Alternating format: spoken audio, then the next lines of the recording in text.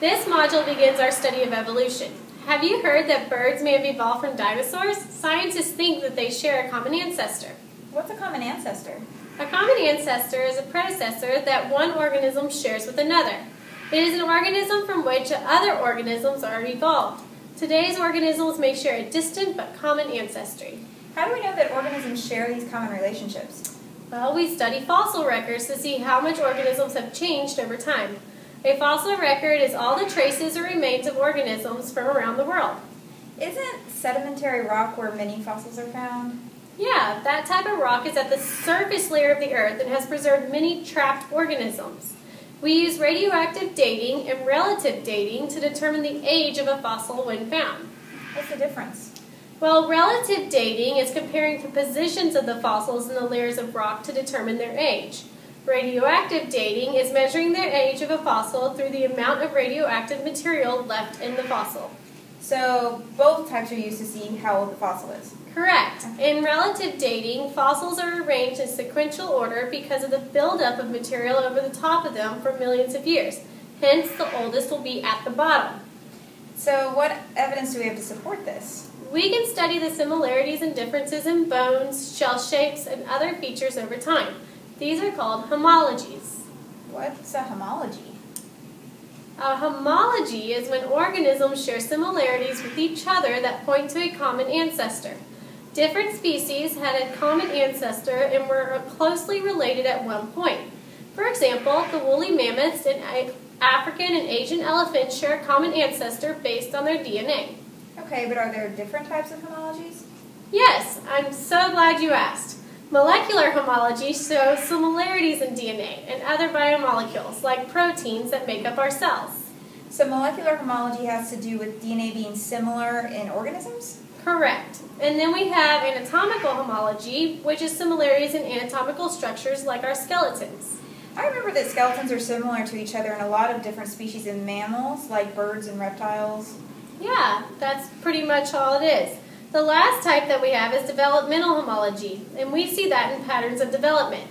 An example is at some point in their development, all vertebrate embryos have a tail, buds that become limbs, and pouch-like gills. So as an embryo, humans have the same developmental features as a chicken or a dog? That's crazy. Yeah, it's pretty weird. Biogeography is another type of evidence for common ancestry. It is the study of past and current organisms and where they have lived on Earth. Isolation and separation of members of the same species can cause adaptations. So can one species on one continent be similar to another species on a totally different continent? Yeah, the basis for this is the theory that Pangaea, one massive continent, broke apart and separated into large chunks of lands called continents. Alfred Wegener noted that similar fossils were found on both sides of the ocean.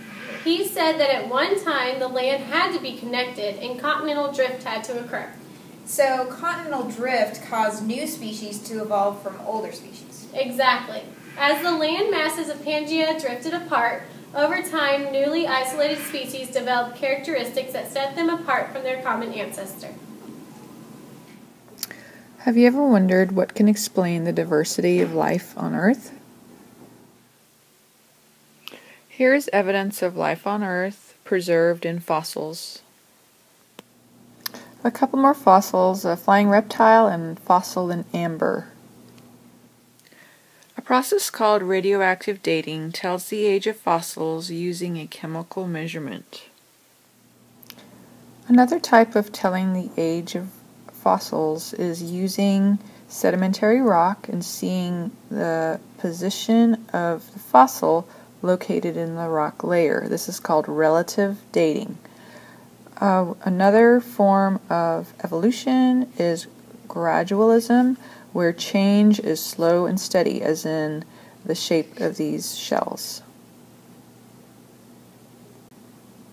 Fossils give us evidence of life from long ago. This illustration shows anatomical homologies, or similarities in skeletons of different vertebrates. Vestigial structures are structures that do not currently have a function. For example, whales have leg bones inside of them, although they don't walk on land. There was a time when they did walk on land in the past. These photographs show developmental homologies. Vertebrate embryos are compared here. Look at the chicken, possum, cat, bat, and human embryos for similarities. Alfred Wegener proposed a theory of continental drift to explain why fossils were found on different continents that were separated by oceans.